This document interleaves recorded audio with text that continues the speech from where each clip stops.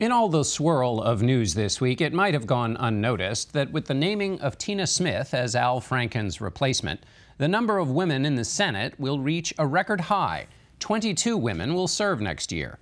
The culture of American life is changing at a rapid pace, from Hollywood to the restaurant kitchen to the corporate boardroom. Politics takes a while to catch up, but change is taking place there too. Roy Moore lost in Alabama, and there have been other ripples. Change will continue. So far, there are 374 women potentially running for the House in next year's election. 305 are Democrats, 69 Republicans.